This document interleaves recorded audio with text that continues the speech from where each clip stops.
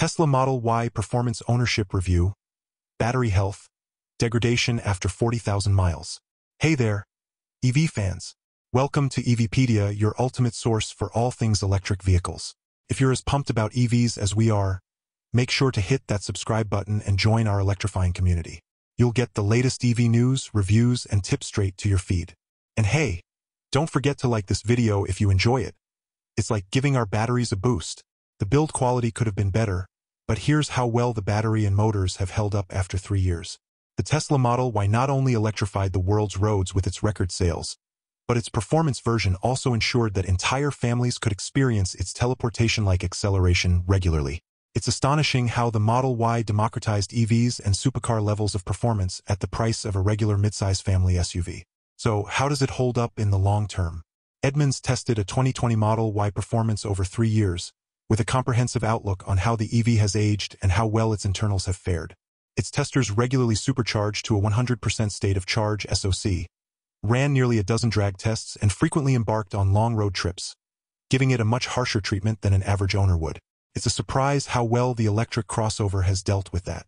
When the outlet got its long-term Model Y tester in May 2021, the onboard computer displayed an EPA range of 291 miles. Tesla has since corrected that to 279 miles. In the 2021 test, with a mix of city and highway driving, the real-world range was 263 miles. In the 2024 test, the exact same car displayed a computer-indicated range of 247 miles, whereas the real-world range was about 245 miles, a 7% drop in 3 years. Despite the harsh testing, the car retained 93% battery capacity. In terms of charging, the Model Y performance consumed 75 kilowatts in 2021, from near empty to full, but it can now only take in 71.4 kilowatt-hours, a 5% decrease in capacity. Likely excludes charging losses since the Model Y performance gets a 75 kilowatt-hour battery pack. Performance losses were negligible. When the EV was new, it accelerated from 0 to 60 miles per hour in 3.7 seconds. That figure has increased by 0.1 seconds after 3 years.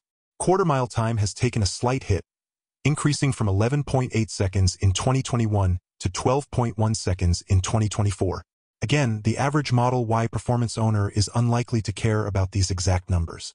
Despite the Model Y being the world's best-selling car in 2023, eclipsing even the Toyota Corolla, Tesla hasn't given it a proper refresh. And that's a shame. It has indeed aged well, but at a time when competition is looking stronger than ever and the brand itself is going through a rough patch, a Model Y upgrade should have come a lot sooner.